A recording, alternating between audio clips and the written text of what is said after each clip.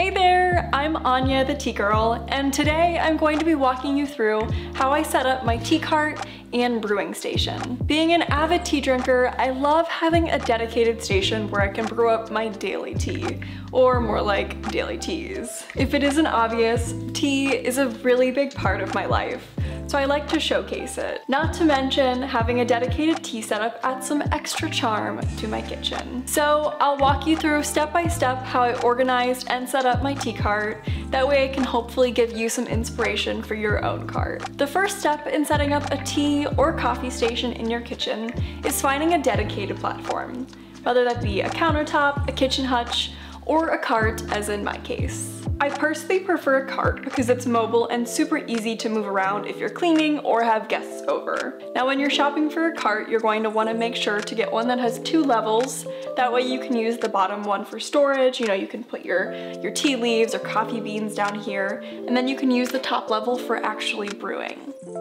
Next up, you'll need vessels like these to store your tea leaves or coffee beans in. Since I exclusively drink loose leaf tea, I wanted to show off my tea leaves. So I opted for these glass jars over here.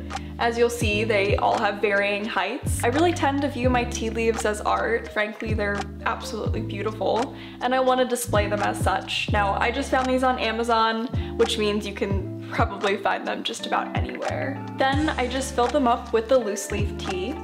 This tea here is called Palm Bliss, and it's a marvelous green and black tea with pomegranate and raspberry, one of my personal favorites. And then I added the jars to the cart. Beautiful yet so effortless. Since this is a tea brewing station, you'll want to add some functional items as well, like sweeteners. And the great thing is that you can dress them up too. Like for my simple syrup, I picked up this beautiful ceramic olive oil bottle, and it's perfect for sweetening my iced teas. Now, I don't know about you, but I'm not the biggest fan of sugar bowls. I tend to get my sugar everywhere. So I picked up these really cool vessels on Amazon where you can just pour the sugar out. And lastly, for my honey, I was gifted this stunning glass blown bottle that I now use to store my honey. The main takeaway here is that you should try to get creative in how you store and display your sweeteners. Odds are you can probably find a beautiful vessel for just about anything.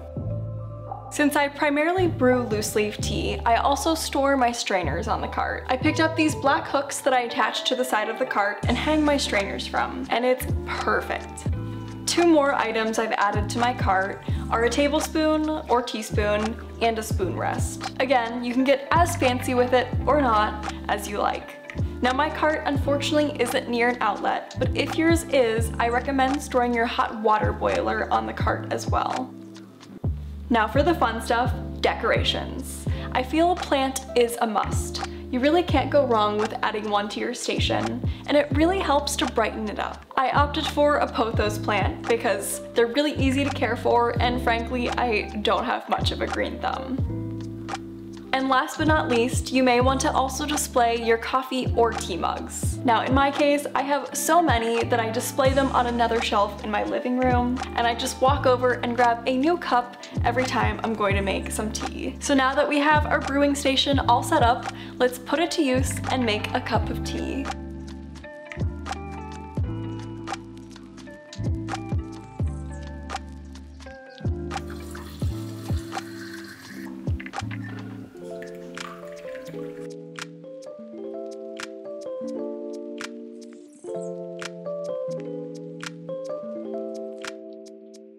If you found this video helpful, please be sure to like and subscribe to my channel. And if you're looking for any specific tea content or tips, please leave a comment so that I can make a video just for you.